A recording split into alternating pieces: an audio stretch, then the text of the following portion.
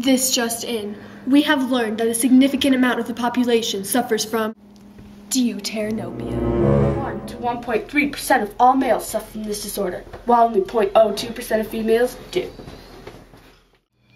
You may be wondering, what exactly is Deuteranopia? Well, we have the answers to your question. People with this disorder see shades of red and dark yellow, somewhat muddy tones. Greens are viewed close to the same or a lighter yellow.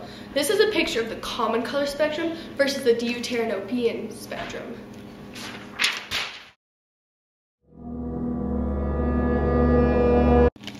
Deuteranopia is a recessive gene found in the X chromosome. Women are the only ones who can pass this disorder on. It's passed from mothers to sons. Colorblindness shows up in men because they only have one X chromosome. Since this disorder is a recessive gene and women have two X chromosomes, the healthy chromosome may override the unhealthy gene on the other. Now we go live to Michelle at the Colorblind Community Center.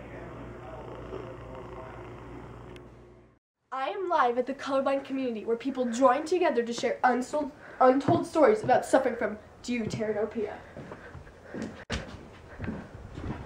Let's check it out. We understand dogs suffer from a form of colorblindness. Can you tell us about it?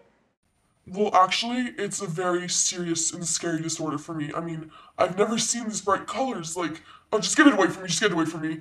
Do you ever wish you could see in color? Well, of course I do. What kind of question is that? He's mad. He doesn't like that topic.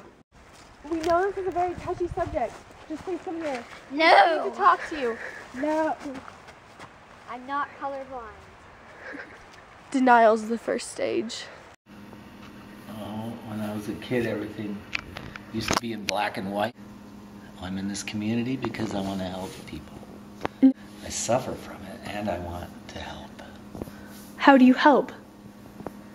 By with people, how they help me, and then I use that to help other people. How many people live here? In this community? Yeah. I don't know. There's 2 more coming, so I don't know. Like 6, 7, 8. That's a low number.